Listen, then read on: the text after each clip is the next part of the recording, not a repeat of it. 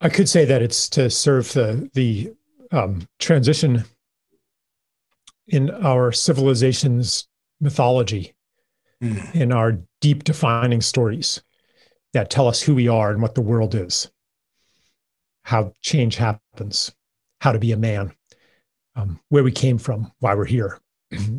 the the answers to those questions are are changing, and I'm here to serve that change. Uh, and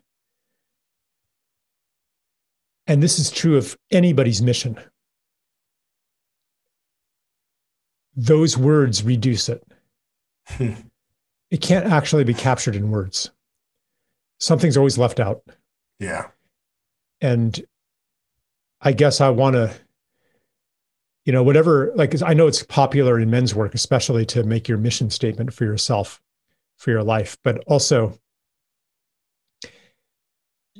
I can take this moment, and all of us could do this and like just stand eye to eye with your mission and feel how profound it is and how, it can't be reduced into words.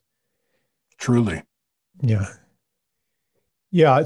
I mean, language and words are a powerful tool. It's just that when they get in the way of a relationship, instead of serving the relationship, that they become, um, they take on a life of their own and run away with us.